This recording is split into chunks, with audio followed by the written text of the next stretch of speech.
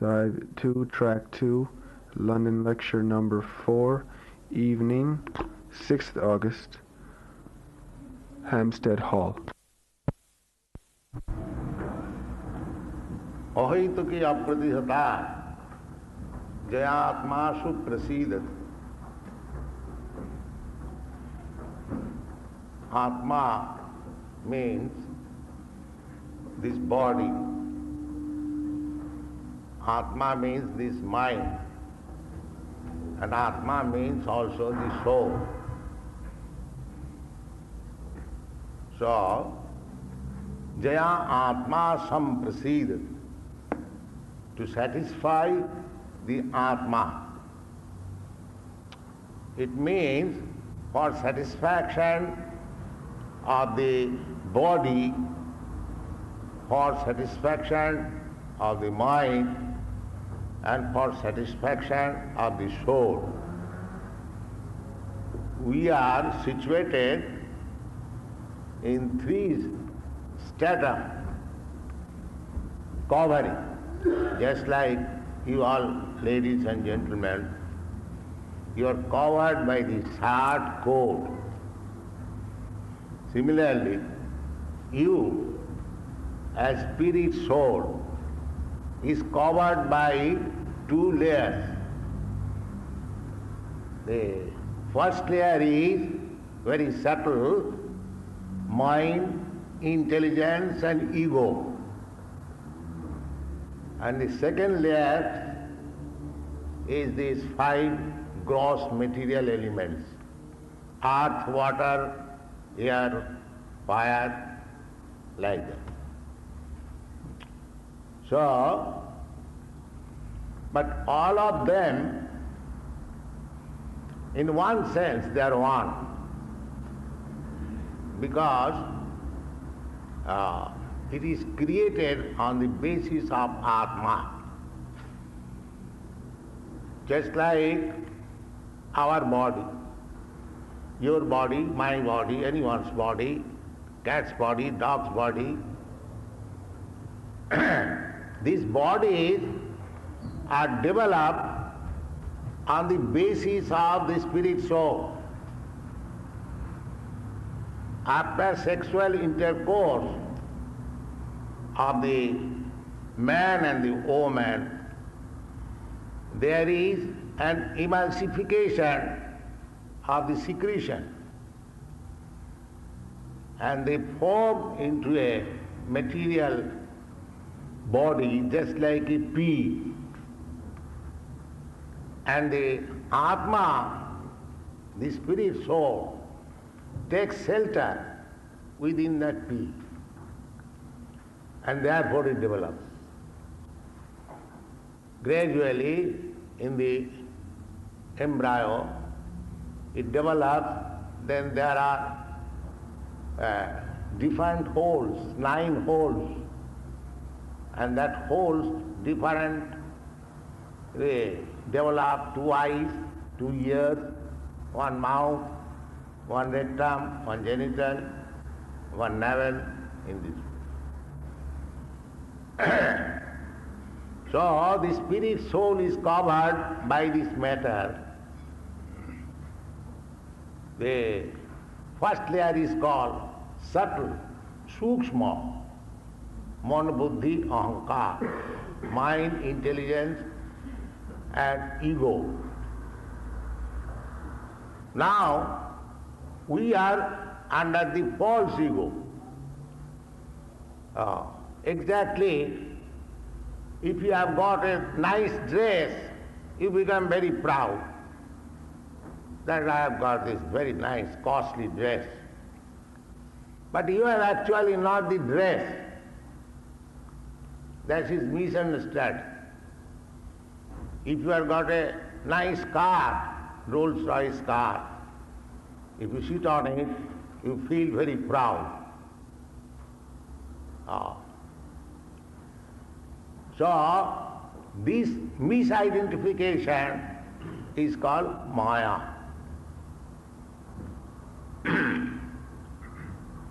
The Bhagavad says that Everyone is trying to be happy according to different layers of consciousness. One man is smoking, stop.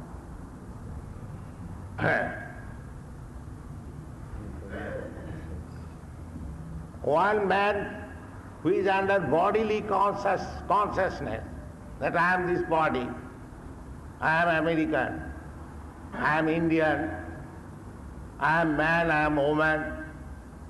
This is bodily consciousness. He is trying to be happy in a different way. They are called karmis.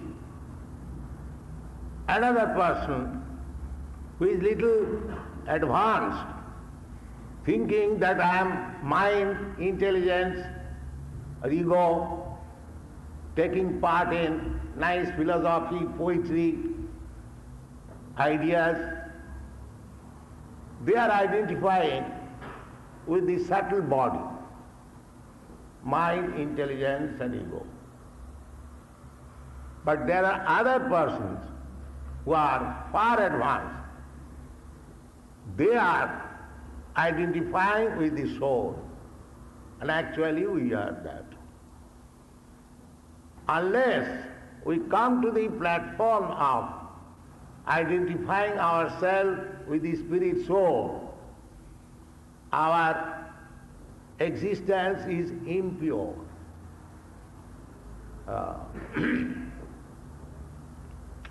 Therefore, in our Vedic literature, the idea is to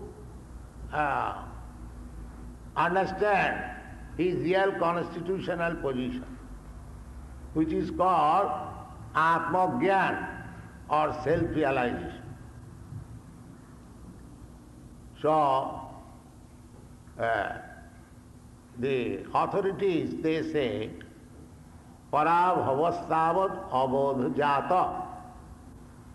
Abodhajata means everyone is born ignorant, fool. Anyone, even a human being. Because he does not know what he is. He is under the bodily concept of life, just like animal. Therefore, he is called abodhajata. Abodha means no knowledge. And jata means born. So, the Vedic literatures indicate that a person born fool, rascal, abodhajata, if he go on acting on that platform, that foolish platform means identifying oneself either with the body or with the subtle body, mind, intelligence and ego.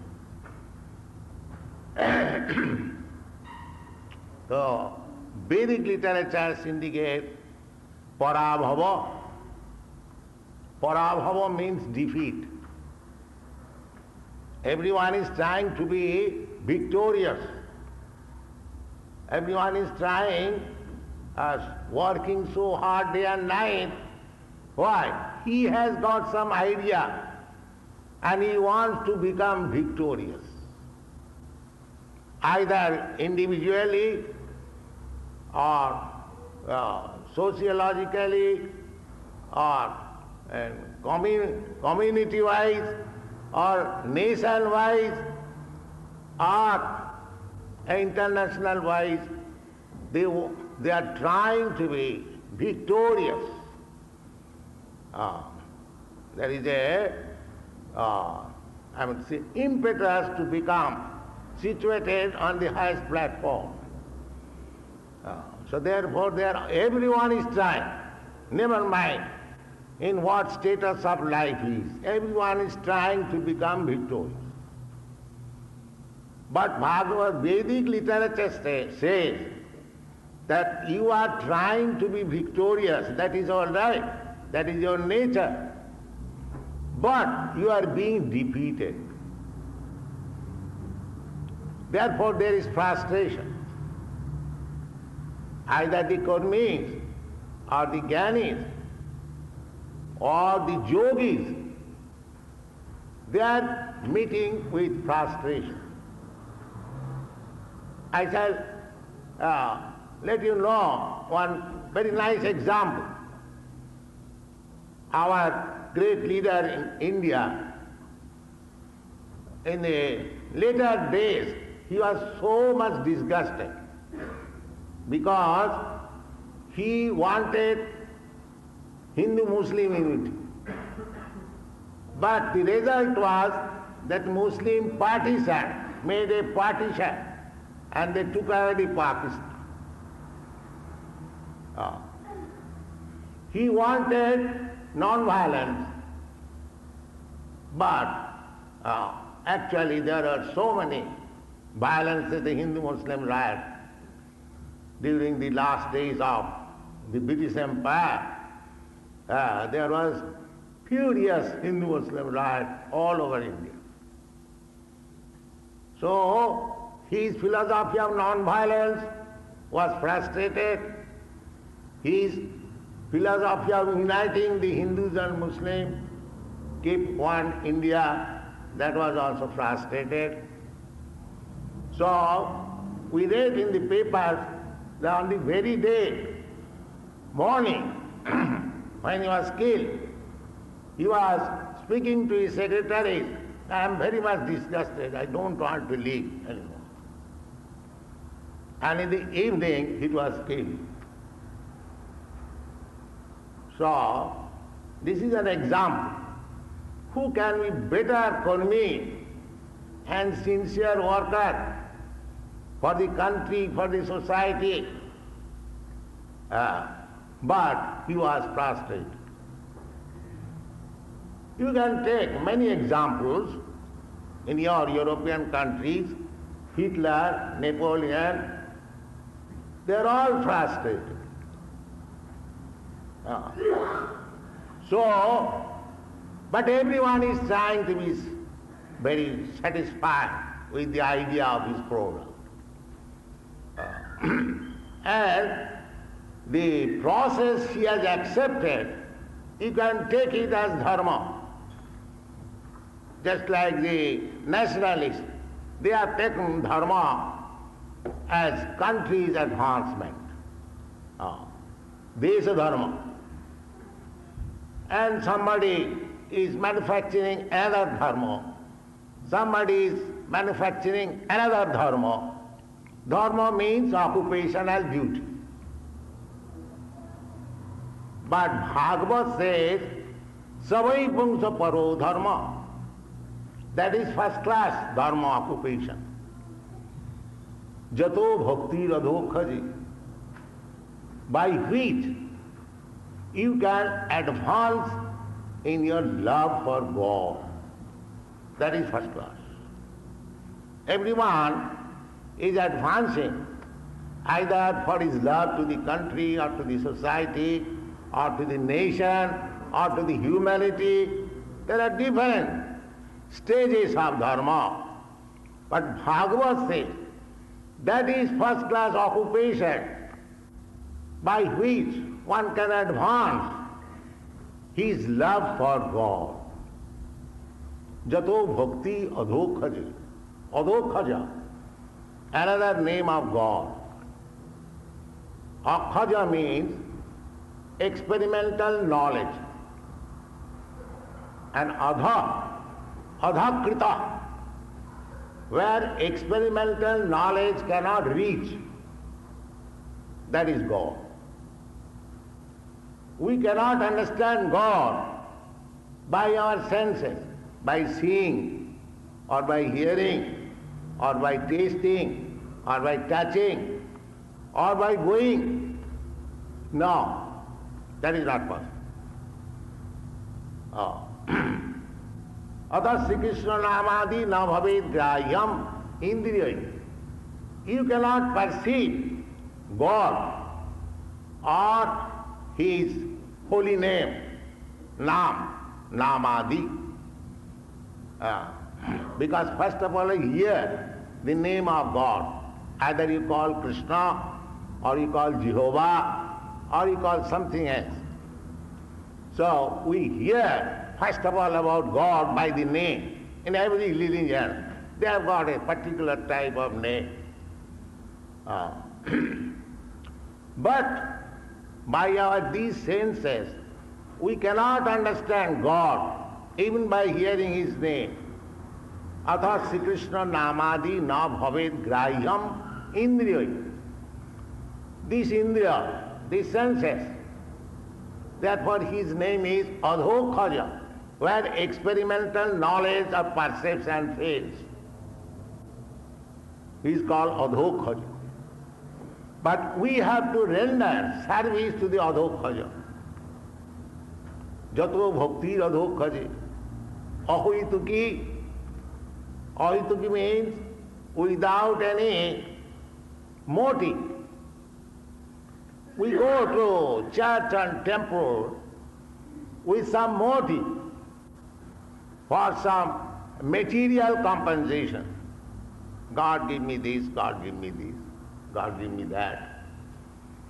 But without motive.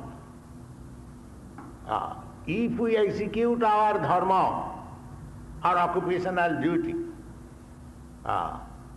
for attainment of the highest perfection of life, love of God, then it should be done without any motive. Ahaitukī, apratihatā. If it is without any motive, then it will never be checked by any material condition. It is not that a poor man cannot realize God. Only the rich man can realize God. Neither it is that a rich man cannot realize God, only the poor man can. It is neither that a learned man can understand God by his philosophical speculation, and illiterate man who has no knowledge, he cannot understand God. In other words, perception of God, realization of God, love of God is not dependent on any material condition. Ahaitukī, apratihatā.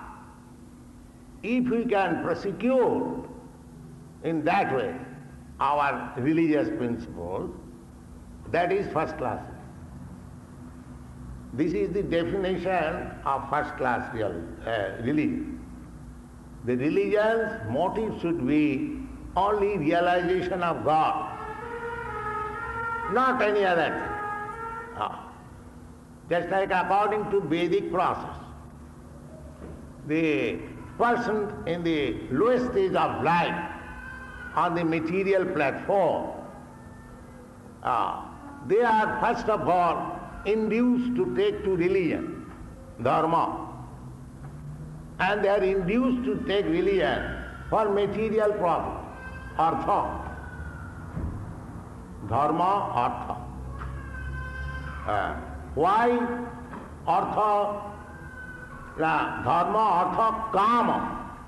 Kama means for sense gratification. We take to religion for some material profit. And why we want material profit? Because without material profit we cannot enjoy our senses. Dharma, Artha, Kama. And when we fail, when we become frustrated, because anyone who is on the material platform executing some type of religion with a motive, he will be frustrated. Just like one of my god brothers said, Germany, during the last World War, all men went to the active field for fighting, and their sister, their mother, their wife, they went to the church praying, please get our men, my father, my husband or my brother returned. peacefully without being injured. But all of them, they died. These women became frustrated and later on they became atheists. There is no God. We prayed so much for our husband, for our brother, but they did not come. So therefore, if we approach God with a motive, and if we are frustrated, then we become atheists. Many men. Just like in India, the policies that the leaders' policies, they think that by too much attention to religion, our country is fallen. We must have economic development and get out all these religious sentiments.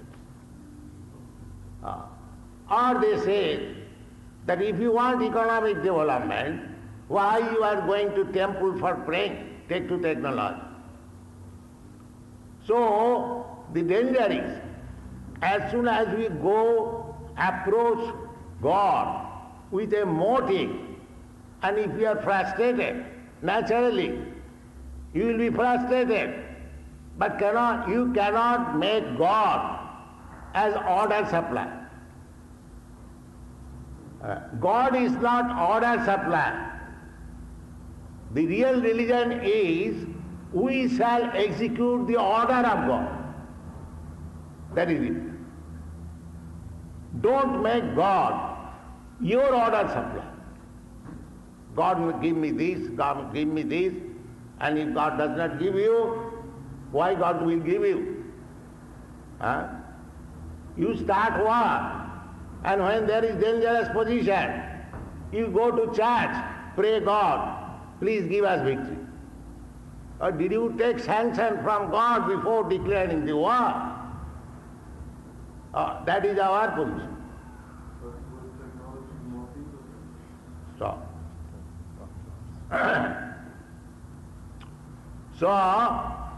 if we worship in that way, we will be frustrated. Therefore, Bhagavad says that type of religion which is executed simply to develop the dormant love of God. Everyone has got dormant love of God. That is natural, because we are all parts and parcels of God.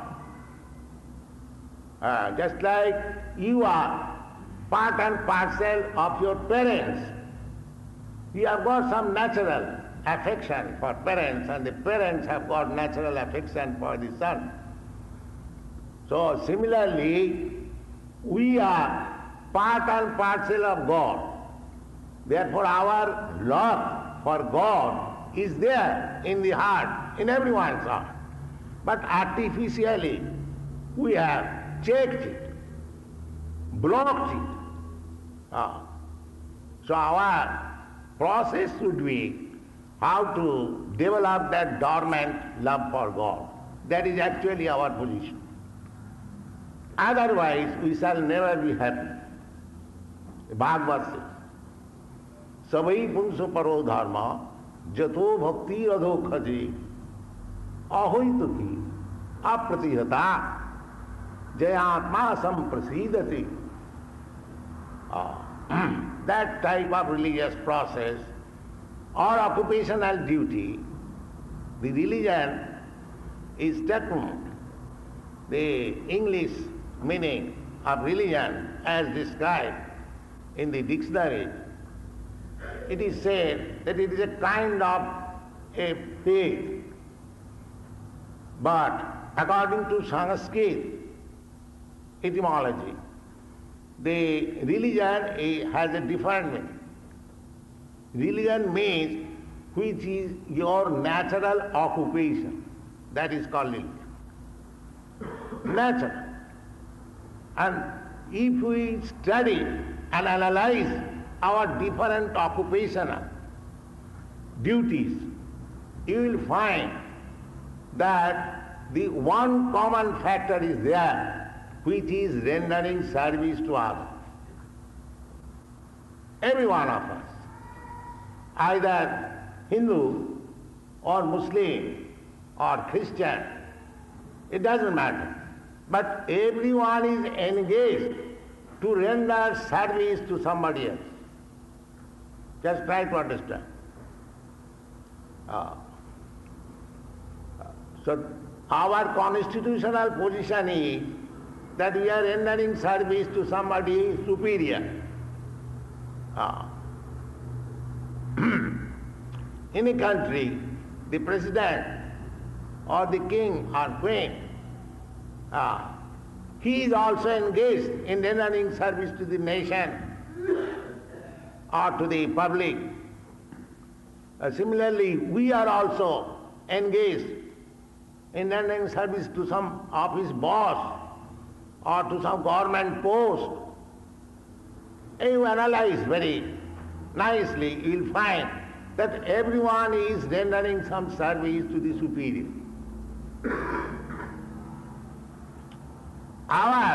This Bhagavad philosophy says that if you are rendering service to others, somebody superior, you render your service to God, the Supreme, then you will be happy. Otherwise, you will be frustrated. Everyone is rendering service to his family, to his nation, just like Mahatma Gandhi. He rendered best service to the nation, but the result was frustration and he was killed. This is a fact.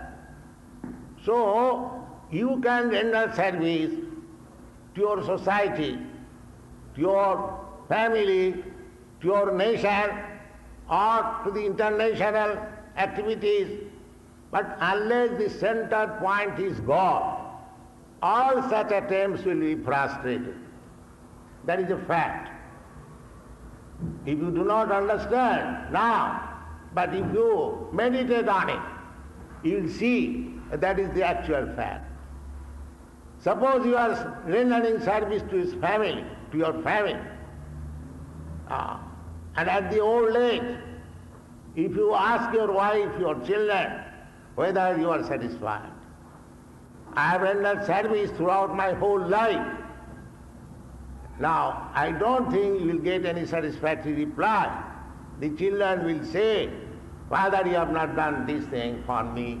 The wife will say, you have not done this for me. That is a fact. Because we are not serving. Our motive is sense enjoyment. I am serving a wife, or a wife is serving his husband. That neither the wife is serving the husband, neither the husband is serving wife, but everyone is serving his senses. When you go to some office, you are serving some boss. Actually, you are not serving that boss. You are serving your senses. Because the boss will pay you some money, and with that money you will be able to gratify your sense. In this way, if you analyze, everyone is serving his senses. That is the material existence. And that is said in the Bhagavatam, that Kāmādinām kutidhāna kutidhā pālitā dunnidesa. One devotee is offering his prayer to the Supreme that I have served my kama, krodha, lust, anger, greediness so long. Kāmādinām kutidhāna kutidhā pālitā dunnidesa. Tesāna mai na karuna jata. But still, lifelong I have served them, but they are not very much pleased upon me. You go on increasing your lusty desires, serving, but they will never be satisfied. The lusty desire will dictate that you go on serving like this, go on serving like this, go on serving like this. You cannot satisfy your lusty desires. Similarly, you cannot satisfy your greediness, increase. So actually, the philosophy is that you cannot satisfy your senses even though you give lifelong service to them. Tesam karuna na jata na trapa na shanti. There is no shanti, they are not pleased, and they are not very much, merciful. They will never say, "Oh, ye have served so much, now we return." The same example, like Gandhi, he gave so much service. The country did not say, "Mahatma Ji, you please return." Neither he returned. He wanted to give more service. The result was that he was killed.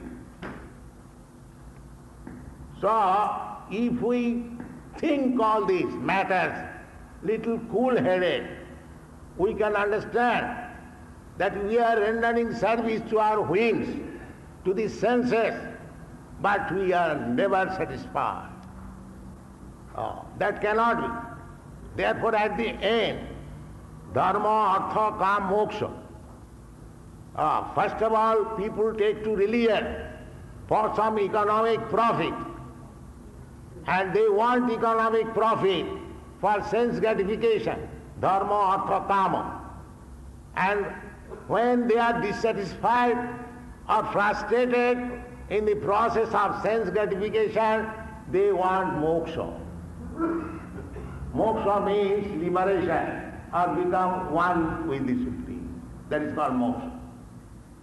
Or Nibbana. The Nibbana philosophy, Buddhist philosophy, end this material existence, dismantle this combination of matter, then there is nothing.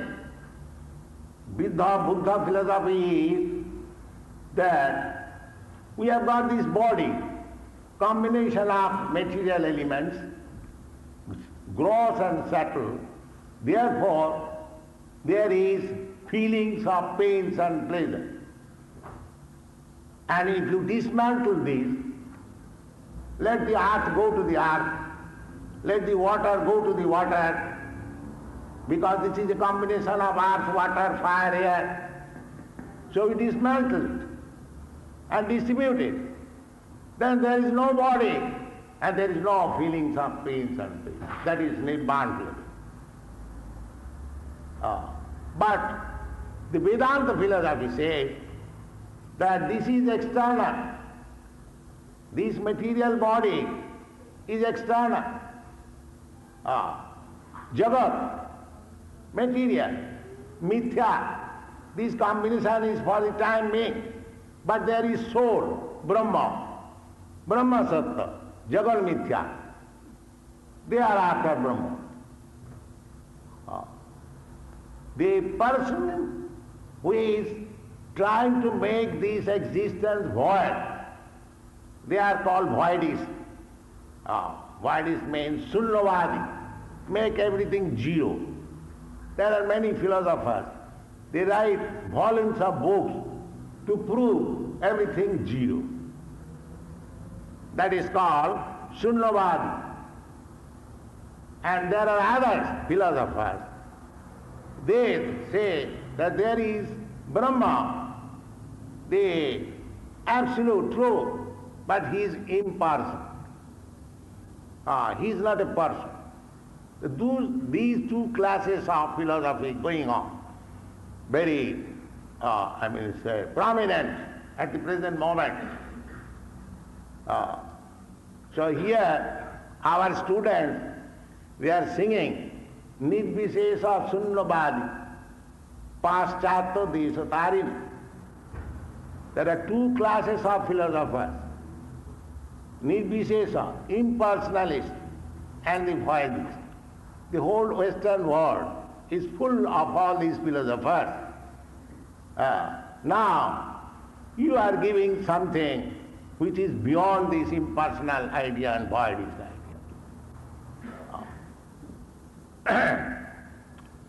So, we try to understand this Krishna consciousness philosophy. This impersonalist philosophy or the voidist philosophy will not give you any solace after being frustrated. Everyone is frustrated, but they are trying to take some solace from certain type of philosophy. But yes, Srimad Bhagavad says that you can be pleased, you can be satisfied when you know the personal feature of the Absolute Truth and you render service unto Him, then you will be satisfied. Otherwise not. Jaya Atma Suprasidati. You cannot render service to anyone in the void or something impersonal. You cannot love something. You do not love a sky. A sky is very big. But you love a small child. Why? Why not the sky? Why don't you render your service and love to sky? It is very big. But why you are rendering service to a child? The child is passing stool, immediately you take care of it and doing the work of a sweeper, and she is crying, you taking care of why? Why not serve the big? No. You cannot have affection without person. That is the main point. You cannot love the sky, but you can love a small child because it is person. Similarly, if you want to love God, you cannot love God in His impersonal feature. Neither you can love God in His other features. You have to love God as He is. In the Bhagavad Gita, it is said that Maya tatamedam sarvam abhaktam murtina. I am spread everywhere. Abhakta, impersonal, non-manifested form. Maya tatavidam sarvam jagat abhakta murtina. Masani sarvabhutani. Everything is resting on me. Naham teshu avasthita. But I am not there. So, this philosophy is very interesting. If you want to understand this Krishna consciousness philosophy, we have got many books. I am talking with only one book and only one or two lines. So this is Srimad Bhagavatam. So if you study scrutinizingly, word to word, Srimad Bhagavatam, you will get philosophical understanding of the Absolute Truth in details. Srimad Bhagavatam Amalam Puranam Vidya Bhagavatavadi. Your learning will be tested if you can understand Srimad Bhagavatam. There are 18,000 verses in the Srimad Bhagavatam. Each line, each word is so much impregnated with thoughts that you can think over them lifelong. But the result will be that you will become God conscious, Krishna conscious. And you will know more and more about God. Simply knowing God is great is not sufficient. It is very good to accept God. The atheists, they do not accept God. But anyone who is accepting God, he is described as very fortunate. So, not only accept God, but also inquire more and more about God. If you cannot think of God immediately, the Bhagavad Gita gives you direction how you can realize God step by step. Just like Krishna says in the Bhagavad Gita, Rasoham apsukamteya, my dear Arjuna, I am the taste of the water. Now you are drinking water every day, many times, and quench your thirst. If you think, meditate on the water only, the Krishna says, I am the taste of the water, you become a great philosopher and lover of God. Simply by tasting water. You do not require to see Krishna. You just think over the matter which you are using daily. You will come to Krishna consciousness. Why Krishna says that I am the taste of the water? Another place he says that Prabhasmi Sasi Surya, I am the sunshine, I am the moonshine. Then you think over how Krishna becomes sunshine.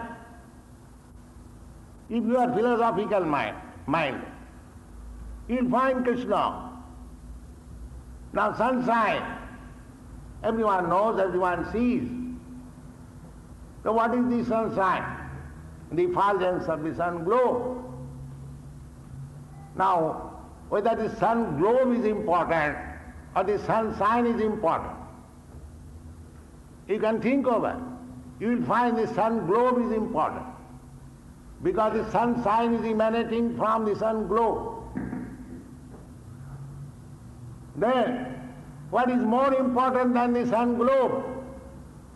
If you have power to penetrate still further within the sun globe, you will find there is a God, a demigod, whose name is Vivashan, and he is the Supreme Personality in the sun globe.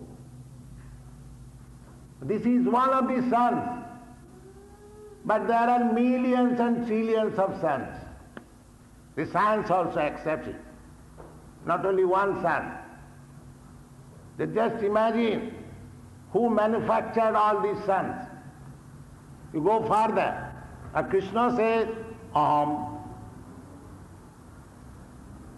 Matta sarvam pravartate, aham sarvasya prabhava. So in this way, if you are actually philosophically inclined, you can find out Krishna by studying Bhagavad Gita.